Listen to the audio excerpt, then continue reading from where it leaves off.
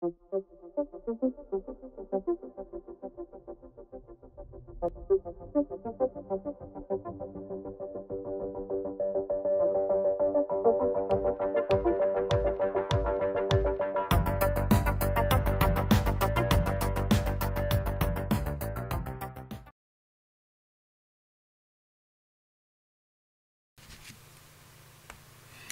right, the last topic we are going to look at is going to be lift. So we've spent some time looking at drag on bodies. Now we're going to look at lift and lifting bodies.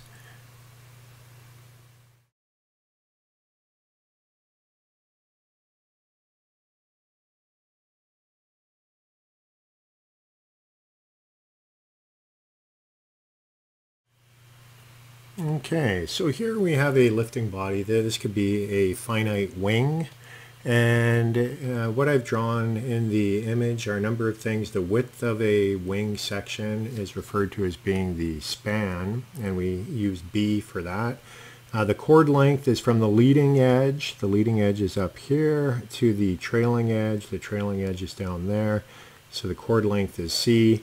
And the thickness would be the maximum thickness along the chord length, and so that is denoted by T. And we calculate the area, usually the planform area, that would be B times C. And finally, I've drawn a line, although fairly poorly. This is supposed to be the chord line.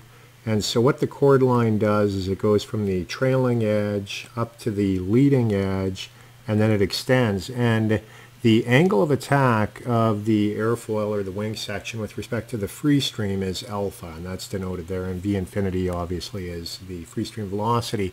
So the net result of this, remember we said lift was always perpendicular to V infinity and drag was parallel with it. So what you're going to get out of this is you will have a lift force on this object, and you will also have a drag force. Okay, now the way that we characterize lift characteristics on any kind of body, be it an aerodynamic body or not, we use the lift coefficient, very much like what we saw for the drag coefficient.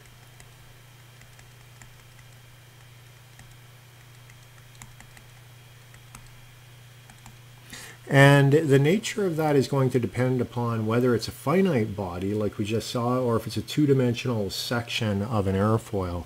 And if it's a finite body, we give it capital L to denote that this is 3D lift. L would be the lift force, and then we divide by our dynamic pressure and some characteristic area, in this case planform. So that would be 3D lift. And if you are only looking at a section of a cross-section of an airfoil, so not a three-dimensional section, then we would use L prime to denote lift per unit length, and dividing by, again, the dynamic pressure, and we would use the chord for the length. And so this is referred to as being 2D lift, and L prime is lift per unit span.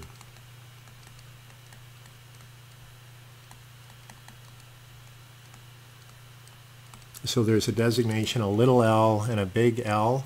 And similar for drag coefficient, for any kind of lifting body, we always do characterize the drag through the drag coefficient, just like we saw earlier for cylinders and spheres.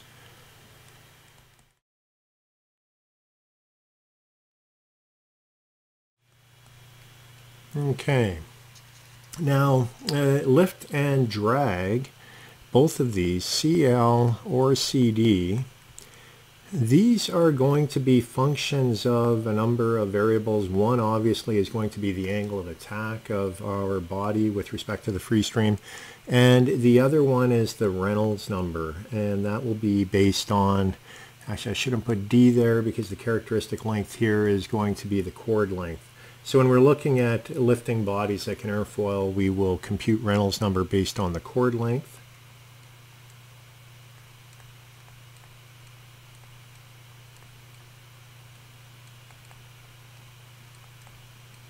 And what people have done is they've collected enormous amounts of data characterizing all different types of airfoil cross sections, and those are plotted up in plots with the lift curve or drag or moment characteristics. So what we're going to do now, we're just going to quickly take a look at a NACA airfoil.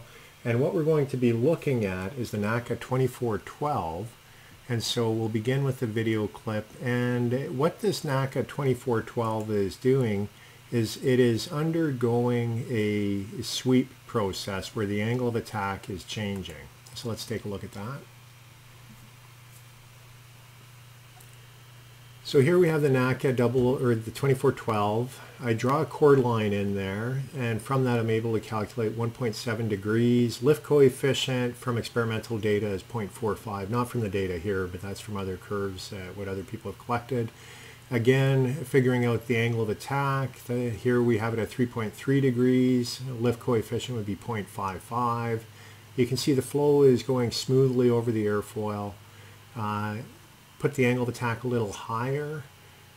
Here we go up to 6.7 degrees. The lift coefficient is now around 0.9. And then the final angle of attack that we go to, drawing the chord line here, 10 degrees, you're starting to see some separation. Lift coefficient is now 1.2, so it's getting quite high, and there's onset of separation, what appears to be separation near the trailing edge. If we were to go a little bit higher, 12, 13 degrees, that's when you start getting separation, and you would see the consequences of that with separated flow on the top of the airfoil.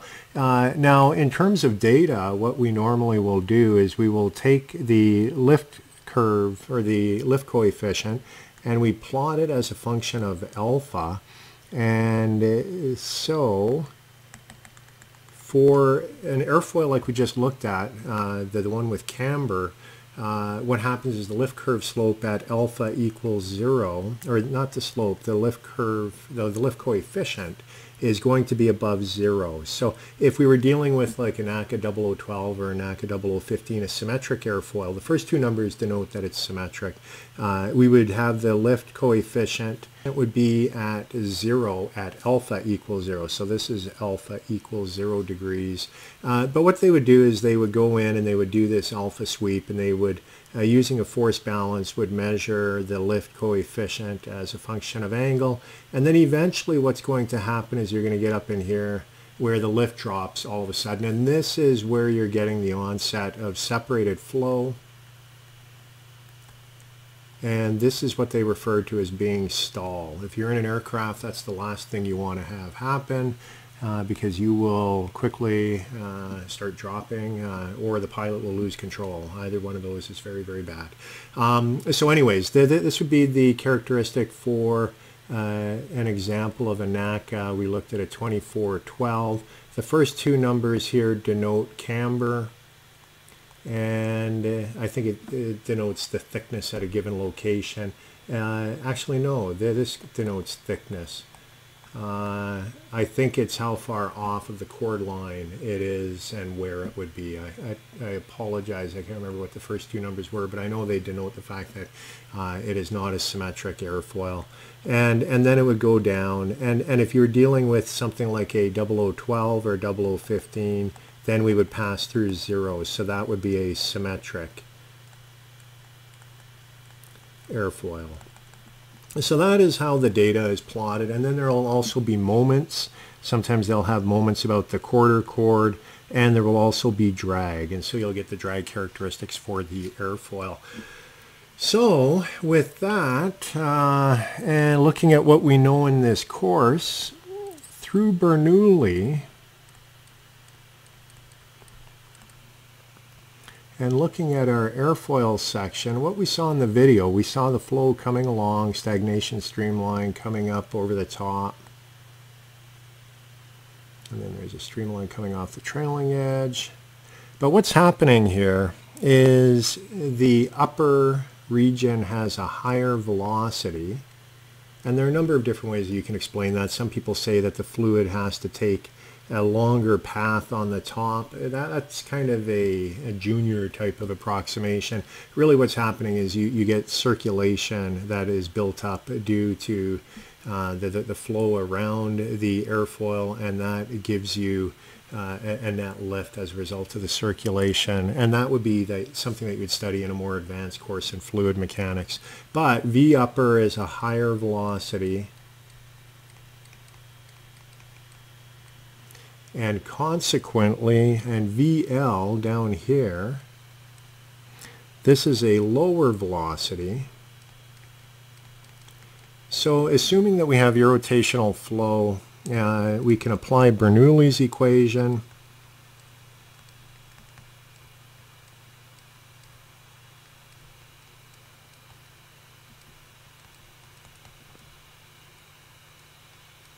So if we have a V low lower and V upper higher, and the left and the right have to equate to one another, the consequence of that is that up here we have a lower pressure,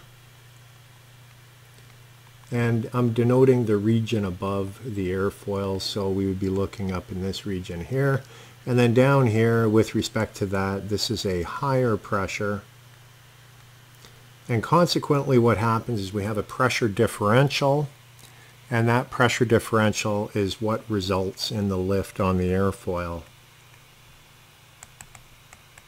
So P upper is lower than P lower, and then we get net force up. And that results in the lift, and that's what we saw in the lift curve. So the lift coefficient plotted as a function of alpha. So that is lift. We've looked at drag, external viscous flows, and that concludes the course. So I'd like to thank you for your attention. I hope you enjoyed it. I hope you learned something about fluid mechanics and introductory course. If we were to go on and do more advanced things in fluid mechanics, we would look closer at things such as the Navier-Stokes equations. We would look at solutions there. We would look at potential flow modeling, so the situation where you have sources, sinks, vortices, and you could compute flows around an airfoil like this. We could look at things like compressible flow. We could look at turbo machinery, open channel flow. We haven't looked at that. That'd be of interest to civil engineers. So there are many, many different areas in fluid mechanics that could still be explored. This one just scratches the surface, a little bit of an overview. We went fairly quickly through a lot of the different aspects of fluid mechanics, but hopefully it has you interested in fluid mechanics and willing to pursue further studies. So thank you for your attention. Goodbye.